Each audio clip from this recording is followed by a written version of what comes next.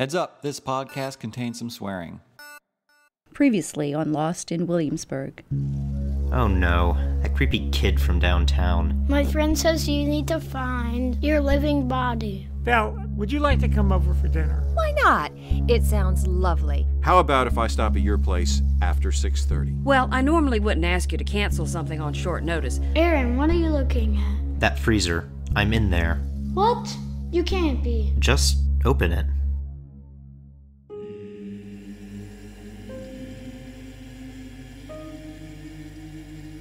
I can't believe it. That's me in that freezer. And that professor you told me about.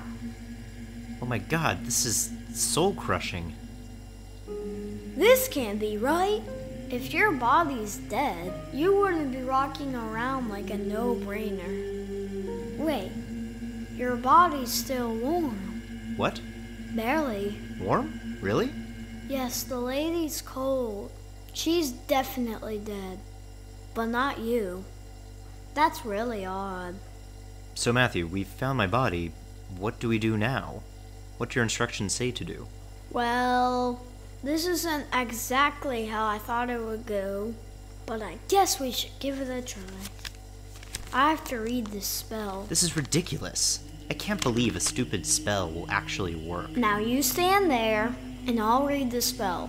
But I'm not sure I want to. O magnum anomos, auditi me camare, tenerit Wait. udinum, et piatis, agrimer, desolatus, Stop. corporis, serviamus, What's going on? tibi, vivo.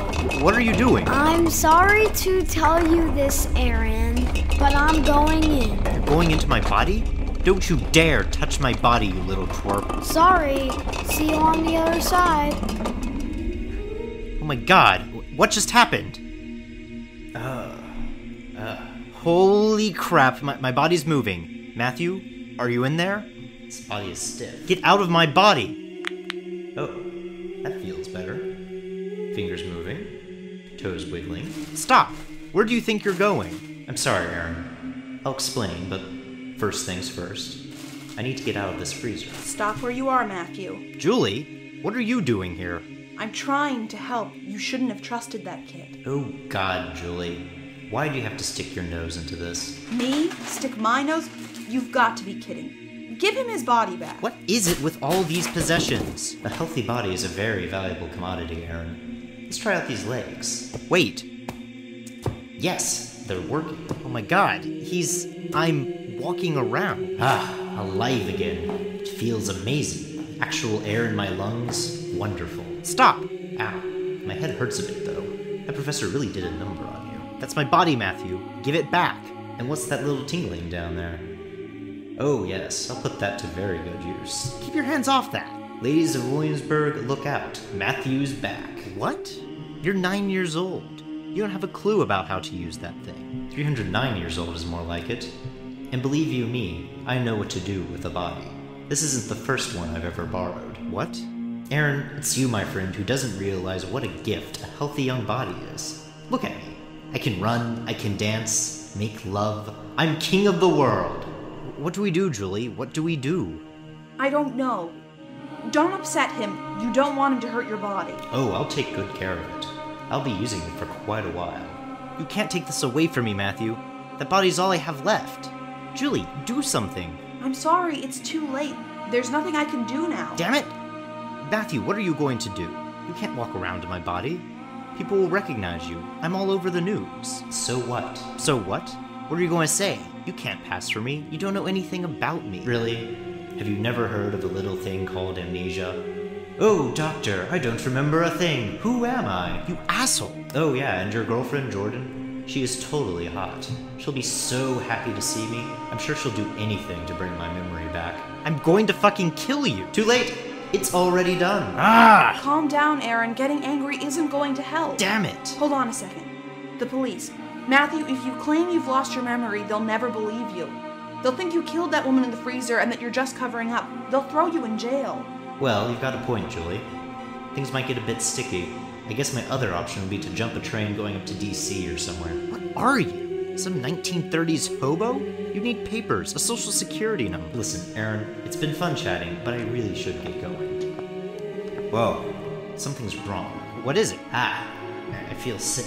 Julie, what's happening? Is he dying? I don't know. This body, it's tainted. There's someone else in here. What?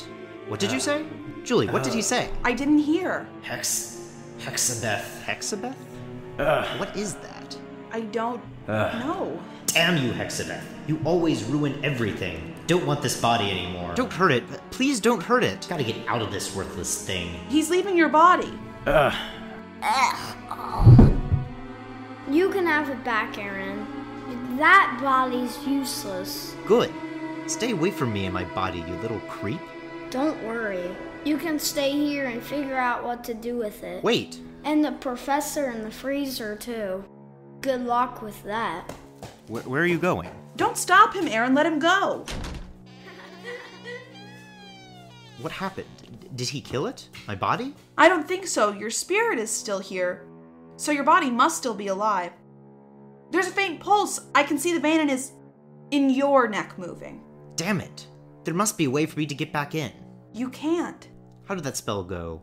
Clam, add, tinner... I can't remember what he said. Wait, I hear footsteps. And it doesn't sound like Matthew. Oh my god. What now? Why the fuck is this door open? Jesus, how did that kid get on the floor? Oh shit, that's him. Julie, that's him. Who's him? The guy, from the house, from the basement. He shot the professor. I better make a call. Who's he calling? Mr. Tolliver, it's me. Listen, we've got a problem. Someone's on to us.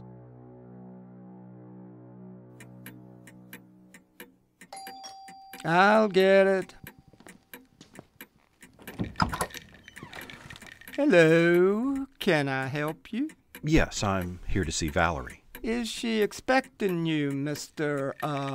Jackson. Ed Jackson. Yes, she's expecting me. We're going out for dinner. I called her at the library this afternoon. Oh, well, nice to meet you, Ed. Do come in. I'm John. Make yourself at home. Thank you. Valerie! Mr. Jackson is here. I'm right there. Hi, Ed. Oh, I see you've met my dad. And this is my mother, Jessie. Hello, Mr. Jackson. Nice to meet you, Ms. Dunhill. Can I get you a drink? I'm having a little old bourbon myself. How about you? No thanks. I'm fine. I'm driving. So, Ed, Valerie tells me you're going through some tough times right now. I'm sorry to hear that. But I know you'll get through it. Valerie's been through some tough times herself. Mom. What do you mean? I told my mom a little bit about your, wife moving out. I'm sorry I shouldn't be talking about your personal business. Yeah, I wish you hadn't said anything. Listen, Ed, marriages can be rough. It's something we've all got to deal with. Well, not Valerie. Would you please just stop? Say, Ed, how long have you lived in Williamsburg? Oh, I've lived here a few years. It's amazing the changes it's gone through, don't you think? Yeah, I guess. Well, maybe you didn't know Williamsburg before all these damn developers got their hands on it. There used to be so much beautiful farmland around here and woods. Val and I used to spend hours wandering down by the river, catching frogs and fireflies. Oh, That's because there was nothing else to do around here. The whole town shut down at 6 o'clock. Well, you managed to find plenty of things to do, Valerie. Oh, Jesus Christ, Mom. Valerie, are you ready to go? Yes, I am. So, where you going for dinner, Ed? Hey, have you ever been to the Yorktown Steakhouse? No, I was thinking we might go somewhere over in High Street. That sounds great.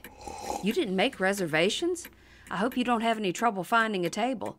You know, you could just eat here. I've got plenty of food, and I was already making dinner. It's fine, Mom. I'm sure we won't have any trouble finding a table. Yeah, we should get going. High Street, huh? They built a lot of new upscale places there, but I remember when that was just a couple of run-down tourist hotels.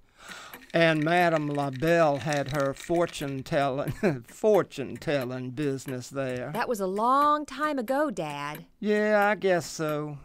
Hey, you should go out to the Ham Shack down on Richmond Road. They have the best ribs in town. John, that place has been shut down for a couple of years now. Really?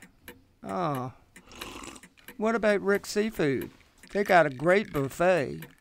And you should see the fancy Greek outfits they make the waitresses wear. Dad, that's a car wash now. What? Times change, John. Of course you wouldn't know. I can't remember the last time we went out for a nice dinner. Well then, let's make a date.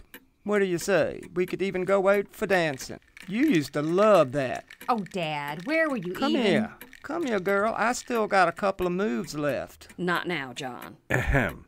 Okay, I'm going to let you two work this out. Ed, let's get out while we can. Sorry. I didn't mean to keep you waiting. But you should really try one of the old places. Spend your money in the community. All right, then. Well, I hope you two can talk things out tonight. And by the way, Ed, whatever it is you're going through with your wife, I'm sure you'll be able to handle it. Just don't let her push you around. Stand up for yourself. Thanks. Well, it was nice to meet you both. You too, Ed. Yes. Good to meet you. I'll see you both later. Good night. After you, Valerie. Good night, Dad. Good night, sweetie. Jesus, I thought we'd never get out of there. Is your dad always that drunk? I could smell his breath through the door. He's had a bad day today. That's a shame. Now get in the car. Oh, hello there. Hello. Ed, I thought it was just going to be the two of us tonight. This is my associate. Hello, Miss Dunhill. Hello, Mr. All right, let's get going. Yes, sir. Ed, where are we going? How long is this going to take? I'm not sure. It depends on how energetic you're feeling tonight. Not very, I must say. Well, you might want to rest up a bit then.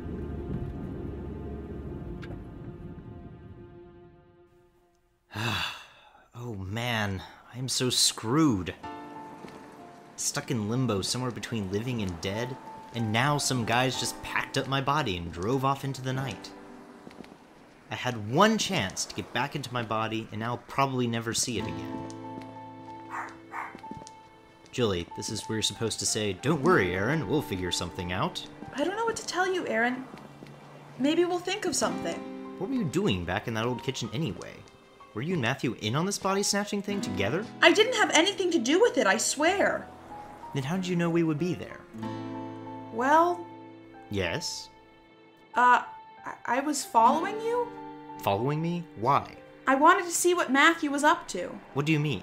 I saw you talking to him earlier, outside your dorm, and I was just curious. Did he tell you he had some friend who was going to get you back into your body? Yes? Did he do the same thing to you? He tried, but I never trusted him. That kid's always been a troublemaker. I avoid him when I can. Why didn't you warn me? You could have said something. Well, I did try to help, remember? You were kind of an ass. I didn't have a clue what was going on. And why exactly should I help you? I don't know you. So you're just going to let him steal my body?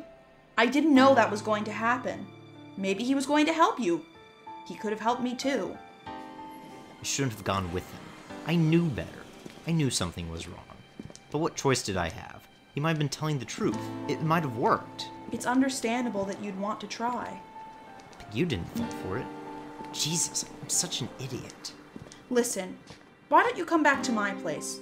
You can rest there and we can talk things through. Your place? You mean Worthington Hall? No, that's just where I hang out a lot of the time. I mean my house here in Williamsburg, where I grew up.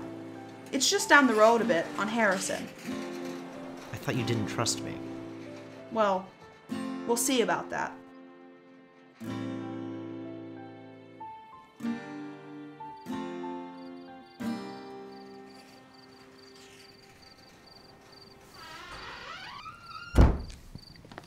John, I told you if you're going to sit out here on the patio, don't leave the door open. But the temperature's perfect. This might be the last warm night of the year.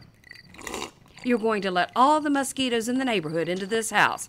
I'll be scratching for days. Can't we get some fresh air in there? God knows we need it. Well, then just go buy a screen door. Why do you have to make everything so damn complicated? I was just about to ask you the same thing. What are you doing out here anyways? Still moping about that farm? Leave me alone about that farm. You don't understand. I understand. It was in your family for years. I know it's hard to see it go.